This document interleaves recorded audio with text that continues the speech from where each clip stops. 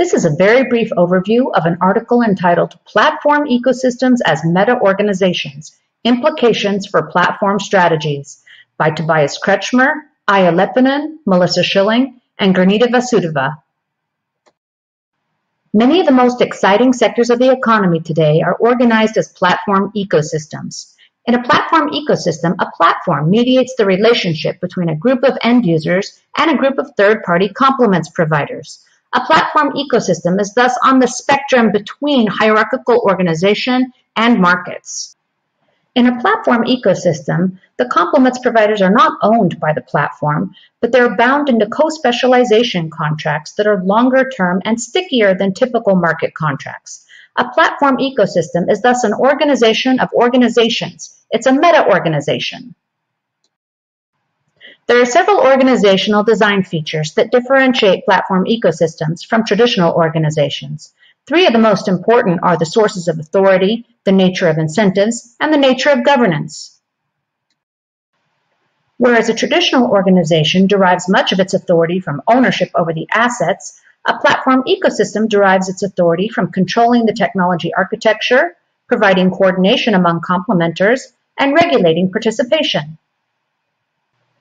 Rather than using employment contracts to shape behavior, the platform ecosystem provides high-powered incentives for complementers by enabling them to share in the profits. It also lets the complementers enjoy considerable autonomy, which is an incentive in and of itself. The platform provides governance in the ecosystem by controlling who can enter, setting the rules and norms, orchestrating behavior in the ecosystem to create value, and influencing how value is captured and by whom.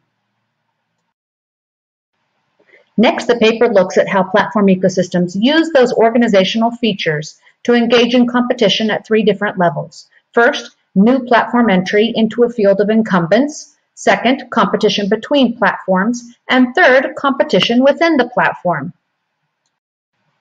A great example of how a new platform can enter and compete with incumbents is provided by Airbnb. Airbnb entered the hotel industry, which was characterized by really well-known, powerful incumbents, and managed to rise to an incredible position with a very different business model.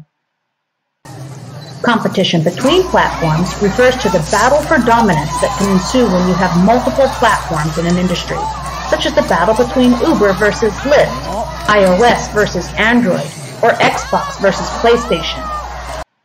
Competition within the platform refers to the degree to which different complementers are competing for attention, users, and profits.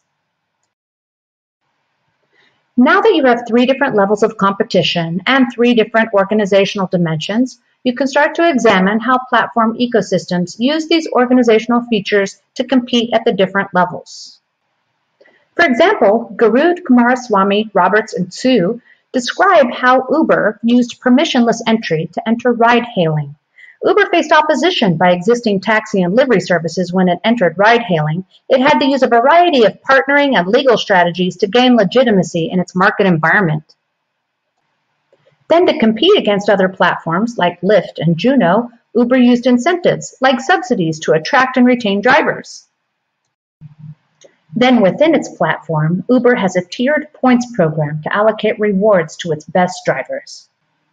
For more information, you can read the paper, it's open access, or reach out to one of the authors via their email addresses listed at the bottom of this slide. Thanks for watching.